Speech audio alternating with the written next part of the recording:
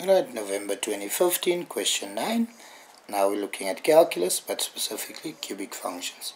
So given h of x equal minus x cubed plus ax squared plus px, and g of x equal minus 12x. P and Q, 2 and 10, are the turning points of h. The graph of h passes through the origin. So through the origin we have another point, 0 and 0. Right? Show that a equal 3 over 2 and p equal 6. So all that's given to me is q, 2 and 10, and g of x, so I'll use q, 2 and 10 to simplify. So what we should know for turning point, stationary point, we get the value 2 when we make the first derivative equal to 0. We get the value 10 when we substitute 2 in the original equation. Right? So let's start with the original equation. So if I substitute 2 in the place of x, I should get a y value of 10.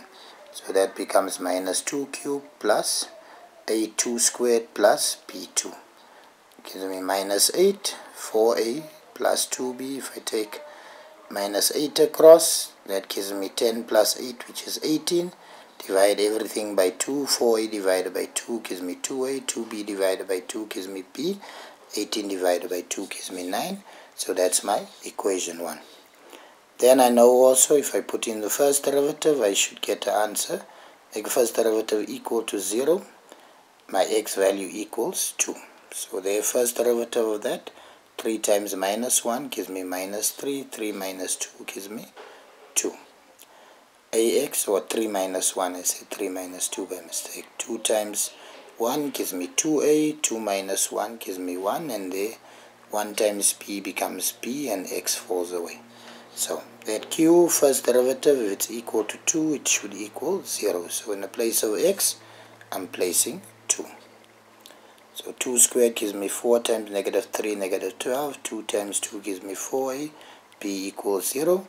If I take minus 12 across, becomes positive 12. So that's my equation 2. So from here, equation 2 minus 1, 4a minus 2a gives me 2a. P minus p equals 0. 12 minus 9 gives me 3. So from there, divide by the coefficient of a equal 3 over 2.